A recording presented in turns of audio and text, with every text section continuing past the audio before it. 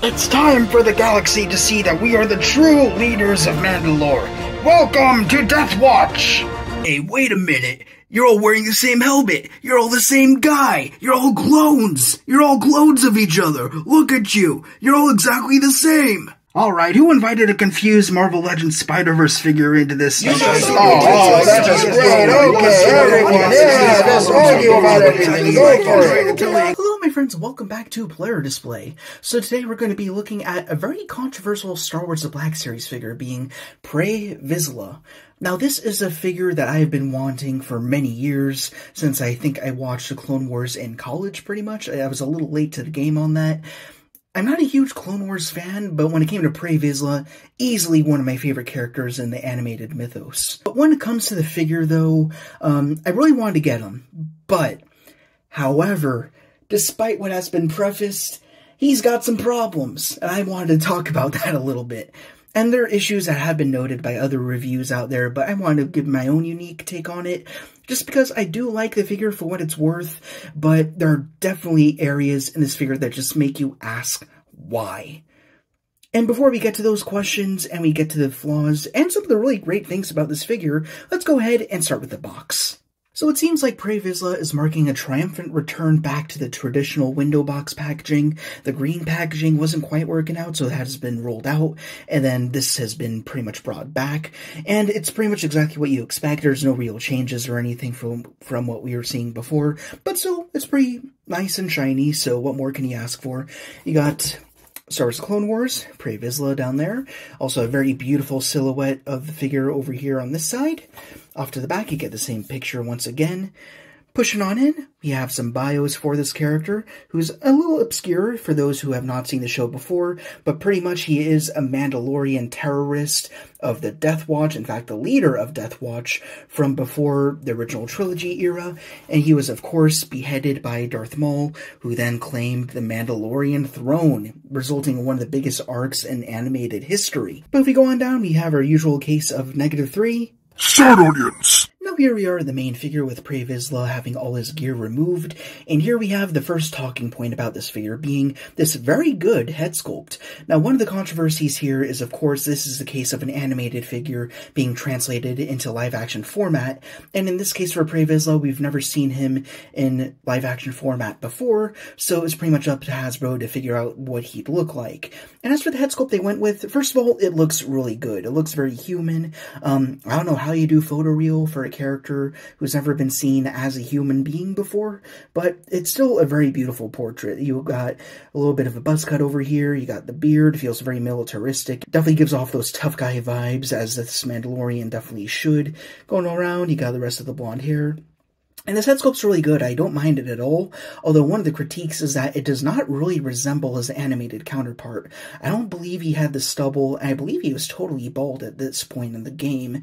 In fact, this was his second suit of armor in the show, and by this point in time, I don't think he had the scar. If he did, it was a lot more subtle, but in this case, I don't mind it. I like how it has a little bit of damage going on to give him some more history. I guess when I look at this figure, I less think of him during that final confrontation with Darth Maul, and more so, he's wearing the armor a little earlier than that, and at this point he has more hair, he has a deeper, more pronounced scar, so maybe this is just him kind of in the middle, in between getting this new suit of armor, and then finally dying at the hands of Maul. So, it really depends on the way you want to twist it. If you want something that's more screen accurate, this might be a big disappointment to you, but for me, I'm kind of okay with it. It's an artistic interpretation of him, and it gives them a little bit more story, so really it doesn't bug me that much. Now, something that does bug me, and does bug many people, and it's something that I can't really excuse, is when we push out to the overall body. We're not going to go too deep into it, because it's a body we have seen before, very unfortunately. So you'd think, okay, it's a Mandalorian character. They're going to use one of the figures that we've seen recently to give him the most up-to-date, top-notch articulation. So I'm talking the Death Watch Mandalorian from the Mandalorian show.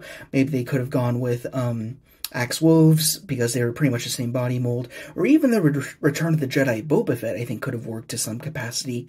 But instead, they went with the Jango Fett mold, and Jango is, we've talked about Jango Fett before, one of the most elusive figures in the line, and he's been released on 2 occasions, one standard, one for gaming greats, and on neither occasion was the articulation very good. It was very limited, very primitive, and unfortunately that translates right into this figure, because they used exactly all the same joints, which is really unfortunate, especially for this figure or this character rather, who's meant to be a lot more agile. I mean, he's got the Darksaber and everything, he's got the blasters, he's got the jetpack, so you'd imagine with all that gear, he'd be able to do all the posing that you'd want, but because we're using such an old body, you are quite limited in the articulation department. But that being said, he looks very good. So, we can start over here at the torso where you've got, I'm not sure if this is the Death Watch logo or if it's a logo specifically for him, but it looks very good. It's painted well. I'm not seeing any paint rub or anything like that. You can go push in a little bit. The color choice is very good. I like how you have the gray body glove, and you've also got the Durasteel looking armor on top. Or what would it be? Beskar in this case, I suppose. I always get my Star Wars medals confused, but it looks solid. Again, it's the exact same mold as Jango Fett, nothing tweaked or changed or anything like that. But the blue is very good, contrasts very well with the dark silver you've got on the armor itself. Go around to the back. Actually, that's something I'm noticing now. They didn't paint the armor on the back. That's kind of a flaw there. I guess it's something you could do on your own, but that's something they should have done anyways. I don't care that it's on the back. That's something that they should be doing regardless, right? I mean, when you got all the other armor pieces painted up, that should be continuing down to the back. So, alright, that's another thumbs down for me. That's really unfortunate to see. But alright, let's try and keep things a little more optimistic by moving on to another negative with this figure. Because this is on the Jango Fett body and not on one of the more modern builds that we've been seeing, when we get to the shoulders, you get the shoulder pads, but they are molded right onto that actual main figure. They're not floating or anything like that. And instead of the shoulder pad kind of gloving over on top of this lower neck area where the neck meets the shoulder, it moves inside the body, which doesn't look that great. Honestly, I don't mind that too much, but again, knowing the technological advancements they've made since they've done Jango Fett last time, that's something they could have re-engineered, or just have simply used a newer body to accomplish, and I don't know why they didn't do that. I did hear from someone, I don't remember who, that the reason why they went with the older body is so that way VIZSLA could match in tandem with the Death Watch Mandalorian from the Clone Wars show, who also used the Jango Fett body, but even then, I mean, he's a very important pivotal character to Star Wars, at least in the Clone Wars era, so it's not an excuse for me. It's not good enough, but anyways, moving on down, he also has 2 gauntlets, which are an exact match to Jango Fett's, and they are not screen accurate, unfortunately, but I still like them. It doesn't bug me too much. Again, he's a Mandalorian. They can change out their gear, so I wouldn't put him past them for thinking, oh, well, maybe you just kind of swapped it out, but still, would have been nice if they created some new molded pieces for this character, so that really stinks. Then you got the belt, you got 2 pouches over here. That might be new, and I think the only new sculpted parts on this figure are the belt and then the thighs. Correct me if I'm wrong, but I do think those are new at least, so I'll give them props for that, because they're definitely different from Jango Fett. I'm actually referencing my SH Figuarts Jango Fett, who's off to the side right now, who will be bringing in for size comparisons, and those definitely look different, so at least they did that much. But then that makes me think, well, if you could do that, why not go ahead and do the gauntlets as well? But maybe that's nitpicking. I don't know if it's a cost-effective thing, but that still kind of sucks. But before we go any lower, another thing that I really don't like about the space body, which I've never handled before, by the way, is this really big gap that we have in between the abs and then the waist. I just feel like it's a little bit distracting, and it definitely breaks the immersion of this figure. I feel like the modern Mandalorians, they kind of have this ball joint coming up, but it's a more gradual sculpt piece in there that kind of helps it to merge with the rest of the body glove. But here, you just get a gap, and you get a very visible looking, like, sculpted detail. That's not a joint in there, that's sculpt, but it goes so deep in there, and I don't know why. But again, it's because of the older body mold. They shouldn't have done that. I mean, that's what I'm trying to say here. But moving on down, as I said, we have new thigh pieces, and this is one of the better sculpted details on this figure, where you can, of course, slot in his 2 blasters, which you'll look at a little bit later. But then on the way down, it is just recycled Jango Fett parts, which will yield more issues in the articulation department that we'll talk about. But we do have 2 knees. We got the 2 dart shooting areas off to the sides. Then you got shin guards, then you got some foot guards over there. So that's pretty much it for the aesthetics of this figure when he's not geared up or anything. He looks great, but the fact that he's on an older base body makes him very, very challenging. And speaking of that, I guess we're talking about the feet a little earlier than I thought. He is very, very annoying to stand up, and I don't know why. Again, older mold, but also when you put on the equipment like the jetpack and the helmet and everything, it makes him all the more top-heavy. So as you go through this review, you're going to see that things just get more and more complicated and frustrating. Speaking of that, let's go ahead and look at accessories. So let's go ahead and gear up this mediocre Mando, I suppose starting with his jetpack, which honestly, I hate to say it, might be the best part of this figure. It's a totally unique sculpt, it's very accurate to the show, and it functions very well. So here we are, it's a very different design from all the jetpacks we've seen in the past, totally unique. I don't know, I just really love the elongated shape that it has, as opposed to the really small Night Owl version, and it's not as conventional as the typical ones that we see with Jango and Boba, for example. And down here at the thrusters, they are articulated, which is very good, and you do have some portholes if you have any exhaust effects like we saw with the deluxe Return of the Jedi Boba Fett, or perhaps the Mandalorian Dark Troopers. They'd also fit in. I don't have any on hand at the moment, but the portholes are there, so that's something you can do. If you want to get them on a figure stand, that's probably where you'd be most at home. But pushing on in, we do have some little red accents going on there to give them a little more variation. And I do really love the contrast between the slate gunmetal gray and then the more silver tones that we have.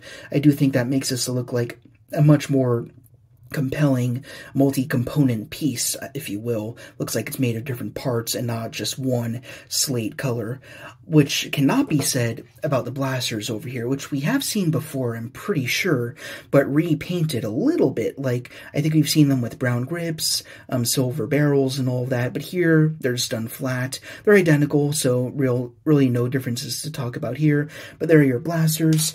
So let's go ahead and put all of these accessories on to start. So as for the jetpack, it's very simple. You got 2 slots, and you got a peg hole. Should be very familiar if you've worked with any Mandalorian figure from Black Series before, and that fits on very well, not falling out or anything, so that's really good.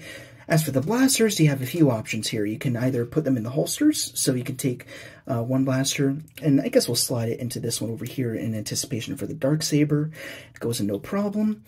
And then we can take the other blaster, and then of course this is Jango Fett's base body, and the hands are unchanged for better or for worse, so he can at least hold the blasters pretty well, as he's meant to, and that looks fine enough, so there we are there, looking pretty okay. Let's also have a look at the helmet, which I think is executed beautifully. Looks fantastic. Up here we have another insignia. Again, I don't know if that's the Death Watch logo or if that one on the torso is, but it's painted well. It's got all the right colors. Continues with that silver sheen that the rest of the armor has. Going around. Also looking really good. I don't know why. I really love this helmet in that it has these 3 antennae coming up, and I like that they're nice and stiff. They're not too bendy, not too soft or anything. They stand up and they stay there, which is very good. For the sake of it, I'm going to look at the inside. It doesn't look like there's any sort of imprint for the face or for the top of the head or anything, but that being said, it still goes on to his head, no problem. So if you're one of the people who are disappointed by this head sculpt and would prefer something more screen accurate, go ahead, just pop on the helmet, and you don't have to worry about it anymore. So, for me, as you'd probably know by now, I'm a helmet type of guy, so he's probably always going to be wearing this anyways. But this helmet fits on very well. I like how it's not warped like Axe Woves, who we talked about many times before, but doesn't shake off, doesn't knock around when you tap it. It's a nice, secure fit. So, to their credit, they got that part right. So that's very good to see. And the last accessory we have is, of course, the one that makes Pre VIZSLA so badass for as short as we have him in the show. We have the heralded Darksaber. And, of course, for those of you who have not watched the show, Pre VIZSLA is actually our introduction to this special Mandalorian weapon. This is one that we've seen, I think, 2 other occasions in the Black Series line. The first time it was with Moff Gideon, and they did Moff Gideon. Imagine that. I need that photoshopped right now, but we saw this with Moff Gideon, and it was like this really weird translucent plastic. Didn't quite work out. I actually wound up repainting that, so it was totally different. And I think we got it again in a deluxe Din Djarin set. And then here we are again the third time. And this time I feel like they did it just right, or at least as good as they probably could. It's really hard to take that animated swooshy looking effect and translate it into plastic form. But here they kept it simple, and it's what works. I mean, you got the black blade, you got the white rim kind of glowing around it, I suppose, but it works really well. I think the best thing that they could do is make the black totally matte, and then that would allow the black to feel a lot more distinct from everything else and not look as plasticky looking. I don't know what would be best. I mean, let me know in the comments what would be the best formula for producing a perfect Black Series Darksaber. Because still, I'm not totally sure what that formula would be. The hilt is also very good. It's got that very chiseled, ornate design with that interesting looking handguard right there. One thing I don't love about this is with the blade, it's not totally aligned with the grip. It's a little bit turning up, if you know what I mean right there. So that's not perfect. But that being said, another cool thing you can do is you can remove the blade. Oh, it's very tight, so be careful there. Just give it a little rock. And then you got the blade removed, then you got just the hilt there. And one thing you can do, although I've never tried this before, is you do have a little bit of a clip in the jetpack. I actually feel like it should be on this side. I could be wrong about that though, but should be able to take the hilt and put it in there, and it does not fit that great. Come on, Hasbro, why are you rushing this guy? I don't know, I just feel like they really rushed this guy out the door. There's so many little flaws and things that they could have done to upgrade him to make him one of the year's best, but that's just not the case for this guy. It's really unfortunate. I know we keep talking about it, but it's hard to ignore the problems with this guy. Because it's such a dated body, and as for the updated things that they could be doing, they're not as good as they could be. It's just what could have been with this figure. That's what keeps me like going back to critiquing this guy. But anyways, back to the Darksaber, damn it. You can go ahead and get that in his hand, and it's not a perfect fit. Again, they're both blaster hands, they're Django's hands, so they're not meant to hold anything cylindrical. It's meant to just hold the grip of a firearm, but still, it fits in okay. I feel like after you play around with him for a while, it does kind of slot out a little bit.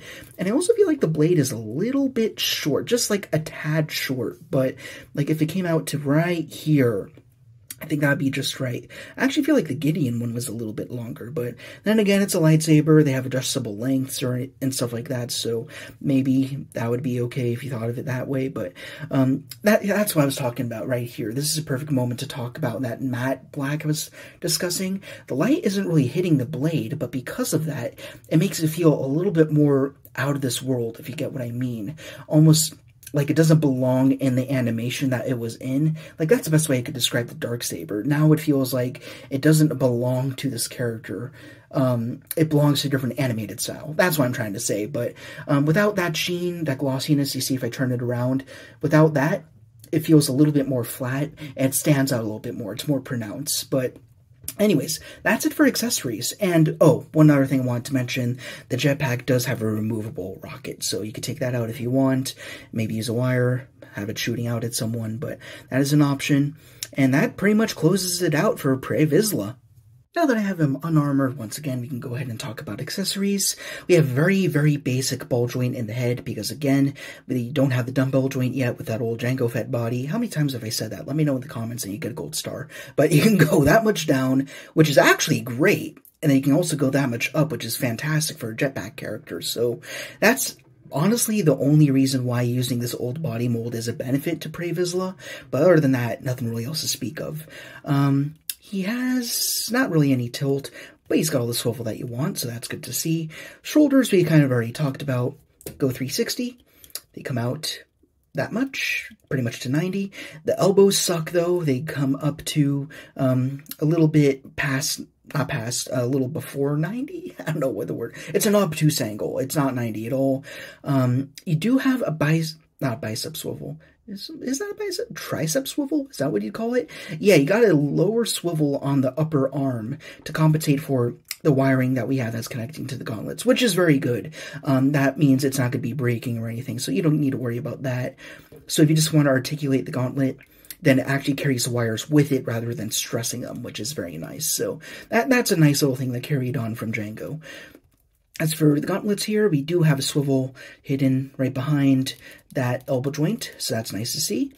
Both hands swivel, and they hinge in and out, which is unfortunate because we don't have up and down for the Darksaber, so that's a little bit of a bummer. Nothing at all in the torso. As for the waist, you've got, I don't know what's going on in there. It might be a ball joint. I think it's a ball joint. Yeah, you can go pretty much a little bit of ways forward and back. It does have the swivel, though, at least. As for legs, they kick out that much. The blaster doesn't get in the way. That it pretty much stops at that thigh armor right there. But you do have a thigh swivel as well. Also have double jointed knees, although I find it takes a little bit of effort to get that upper joint going. Like when you start bending, it instinctively wants to move the lower joint. Want to get the upper one going, though. Got to push it a little bit, and then everything goes back. But it goes all the way, so that's a nice articulation point, I suppose. Then down to the feet, you have not much back, which is actually great, but the forward is terrible. It stops right here where the two armor pieces meet, although you can kind of force the lower armor over the shin armor right there, so you can kind of do that. And then you do have some pretty good rocker. It's pretty unrestrained, so you at least have that. But still, with all the gear on, let me go ahead and pop on, the jetpack and the helmet. And then if you just want to stand them up in a vanilla pose, forget about it. The feet are way too tiny, and it's just very difficult to do. He keeps wanting to fall back. Sometimes you hit a sweet spot, like right here, but like if you look down, you got the feet right there.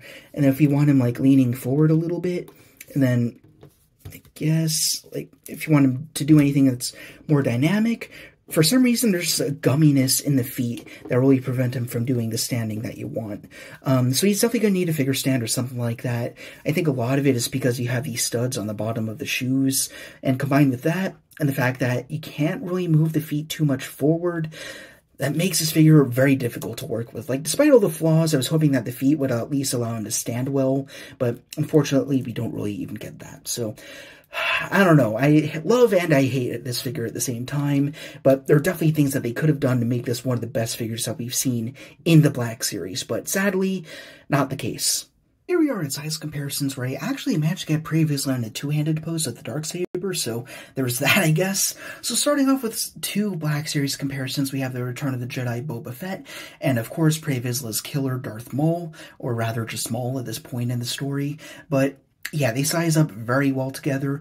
It also sizes up really good with some Japanese brands over here to the right. We have the SH Figure Arts, Jango Fett, his dad, who still remains one of my favorite figures that we've reviewed on this channel, and they scale together very well. And we also have the Boba Fett model kit, this time repainted to be Jodo cast. And then down here we have Star Wars The Black Series, Mechamuck! You're not worthy of your armor. Mandalorian or not, at least I'm a good father. Being a father means nothing compared to leading the Death Watch. Now come on, guys, you all at least have one thing in common.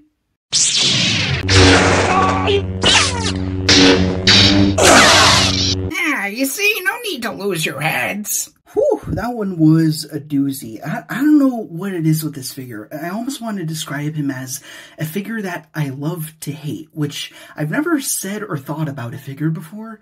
But there's just something about the combination between him being a very anticipated character in the Black Series, also being a Mandalorian, also being from the Clone Wars, the fact that he wields a Darksaber, just all these little factors about him that make him so hyped.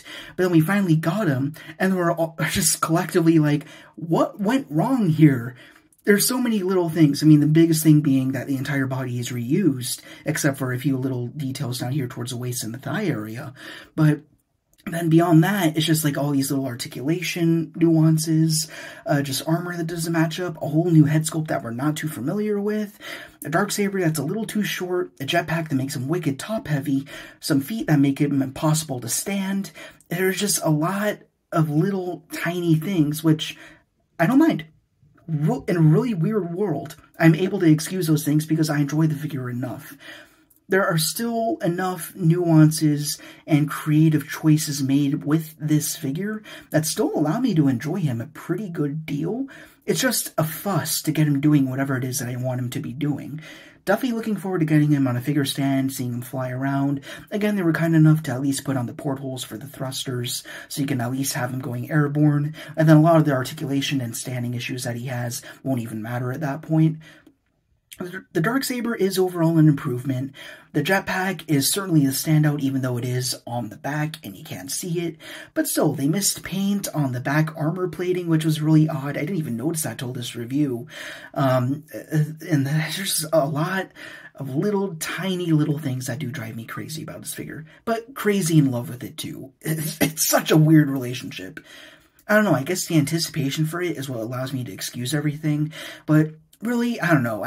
The best I can do is just leave it up to you. What do you guys think? Let me know in the comments, because it's such a weird figure, such a strange combination of things old and new that just don't really gel together, and also kind of do. I don't know where else I'm going with this, but it's just an odd figure. And do I recommend him? I do, in spite of all the things that we talked about. I mean, first of all, I don't think they're going to do another VIZSLA, even though there is an alternate look for him. But even if they did do that, I feel like they'd just use the exact same body again, so what would be the point? And second, he's still an interesting experience of a figure. He still has a lot of fun accessories, and then he's got the old body, so it's weird to kind of look at something that's old and new at the same time and just see how it functions. Like, the paint's well done, aside from that backplate as we talked about, but everything else is kind of, it's as good as you can make it. And you know what? I'm just going to leave it at that. I'm going to keep talking in circles at this point. That being said, if you enjoyed this review, then please, as per usual, be sure to like, comment, ring the bell to be notified of our latest arrivals, and subscribe. This is the editor speaking, humbly reminding you to support the pod Patreon in the description to guarantee new content every single week. Thank you guys very much for watching. Rock on, and I will see you all later.